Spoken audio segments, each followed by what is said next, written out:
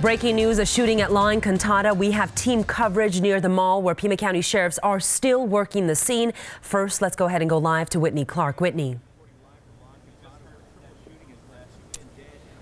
That's right, Stella. Well, right now we are in a staging area where we just spoke to the Pima County Sheriff's Department. This is what we know so far about the shooting. 2 men have died. There was another woman who was shot in the leg area with non-life-threatening injuries. She is in the hospital at this point. Now, what deputies have told us is that this happened at around 7:30 inside the Firebirds Restaurant here at La Encantada. That's on the north side of the mall for the people that are familiar with this area. That was at 7:30 on a Friday night, a very busy place at the time. Now, we do know that the 3 people involved were all known to each other. It's unclear at this point what their relationships are. There was one gun involved in this incident is what the Sheriff's Department is telling us, but we're not sure exactly what led up to this shooting.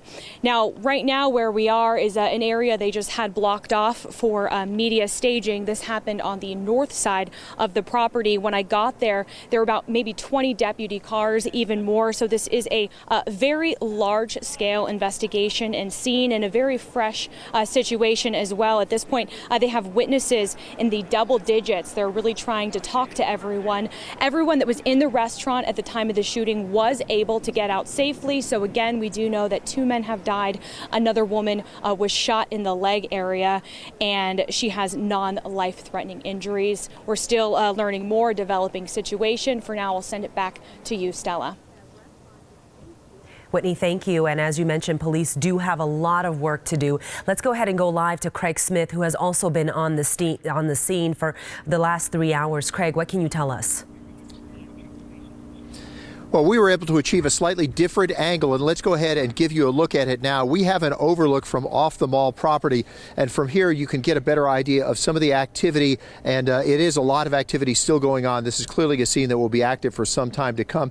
Now, maybe you can pick them out a little bit, clustered right in front of Firebirds, which would be sort of to the left of the screen. That appears to be, from our distance here, a collection of witnesses that are waiting to be questioned by the Sheriff's Department. Typically, what will happen in a case like this is they'll have a provision where they can pull each of them aside individually and collect their account of what they saw and heard, so one person's account does not influence the next witness's account.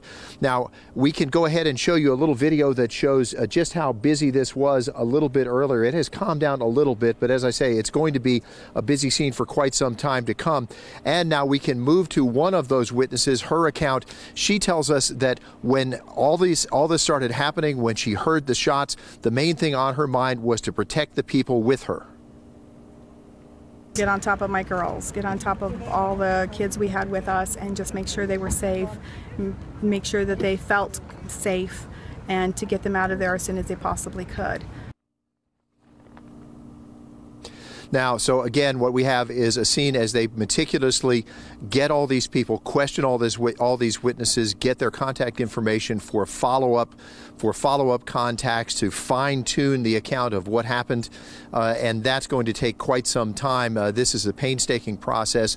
A lot of witnesses in this case. A lot of crimes there just have a small handful of witnesses. In this case, it was really a massive collection of people, and we can count things lucky that that just 3 people were actually directly involved in this particular incident.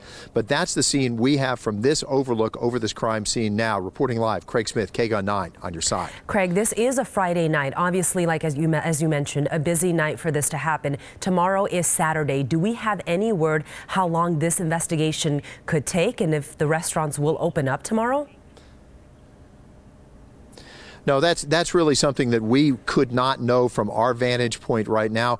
In some cases, this could be a management call on the part of the restaurant as well, that even if the Sheriff's Department is well taken care of and done with its investigation, they may just decide that it's just a little too touchy to be open so soon after an incident like this. But again, we're just speculating on what actions they may take. Okay, Craig, thank you very much.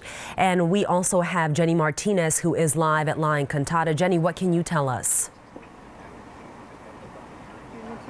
Well, Stella, I can tell you that I was just near the scene, and there were a lot of witnesses standing outside of Firebirds. Now, they tell me that they were asked for counseling services, and some witnesses that I spoke to that were in another restaurant, the North Restaurant, they said that the Sheriff's Department responded immediately, and they're offering some services for the witnesses. Now, that mother was here celebrating her daughter. We're here celebrating a birthday with my daughter and my family and some friends. We had just been served our dinner and we heard a couple of gunshots. The girls were surprised. It's certainly a sound that is going to be memorable. And immediately after that, we were told to get down. Everybody huddled under the tables.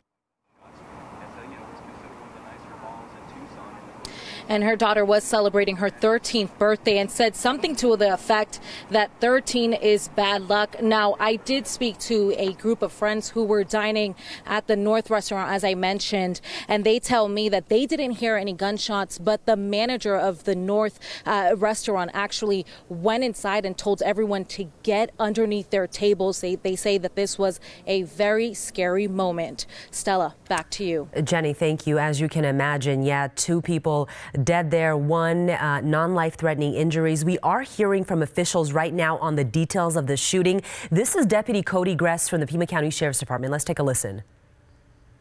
We quickly learned that the altercation and the incident was contained to within the restaurant and the restaurant only.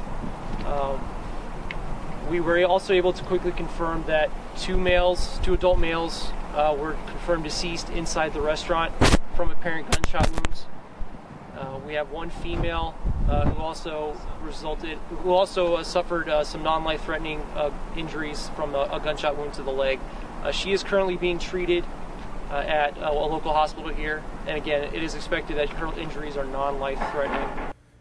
So again, all 3 people knew each other. This was not random. We're going to get some more information, and we'll be right back with more coverage of the shooting right after the break. You're watching KGUN 9 on your side.